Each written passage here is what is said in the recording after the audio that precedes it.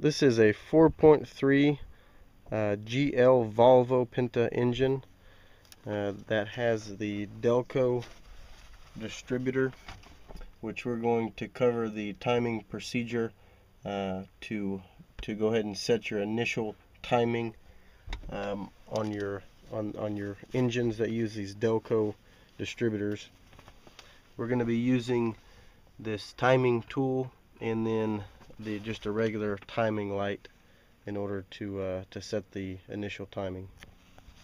After the engine's reached normal operating temperature, we're going to go ahead and hook up our timing light onto the battery post, and then we're going to hook up the inductive lead onto the number one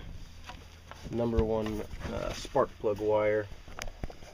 As close to the spark plug as possible is preferred. Okay, the next step is to remove the blind rubber plug on the back of the distributor, and then go ahead and connect the timing tool. This end here is going to be connected to the back of the distributor, and then this end, this alligator clip, will eventually be hooked up to the positive terminal. We're going to use the battery in this case.